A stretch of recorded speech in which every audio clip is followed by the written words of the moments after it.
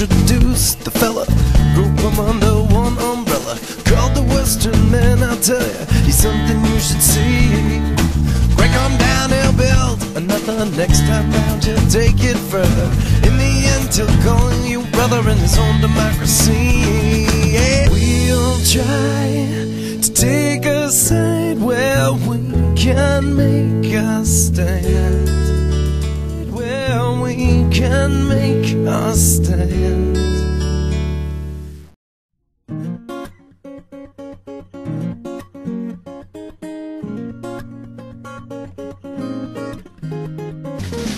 I bury my feet into the sand, let the waves wash on by.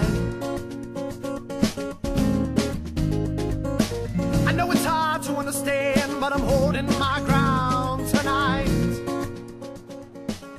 Well, we had the Sergeant Audie Murphy Club board. It consists of, day one was a hands-on testing day, which was a physical fitness test, rifle marksmanship, military stakes, land navigation.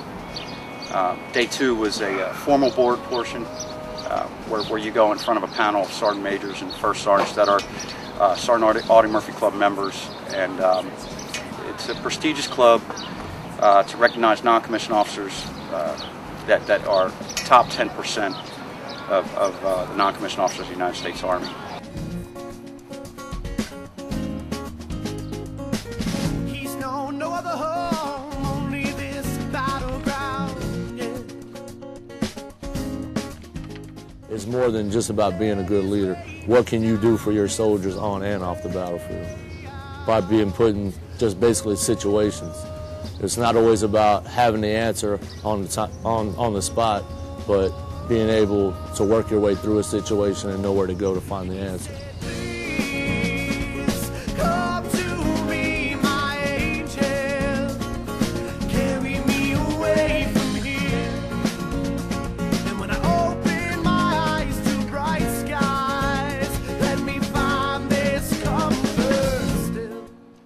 I went back in 2003 at Fort Hood, where the Audie Murphy Club was first established in 1986. And it basically, I was inspired by one of my first sergeants, First Sergeant Brown, which is, of course, the Sergeant Major now. And looking at the NCOs in the battery that he had, it separated the good NCOs from the great NCOs. It's basically like an inspiration tool to set you apart from your peers, not only by leadership, but your ability to help and train soldiers. But hold on to all those mothers crying for their sons. The United States Army has probably the strongest non-commissioned officer corps in the world, and a lot of it, if you ask me, is the trust of the commissioned officers in the non-commissioned officers. I work for Colonel Jones, the 06 here, 3rd Brigade, and he trusts me to accomplish certain tasks, individual skills, up till squad live fires, and he will trust me with any mission he gives me. And we're trying to develop the Iraqi security forces so their non-commissioned officer corps is trusted by their officer corps, and they're proficient and trained to go out and accomplish missions.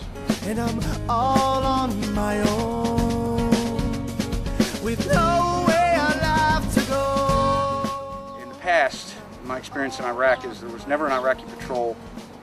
All Iraqi patrols were officer-led, and now we're starting to see non-commissioned officer-led patrols and non-commissioned officer-led checkpoints out there, and that's a win for me as a senior NCO, that the Iraqi security forces and the Iraqi NCO Corps is capable of going out and planning and conducting operations, and they're given the trust by their officer leadership.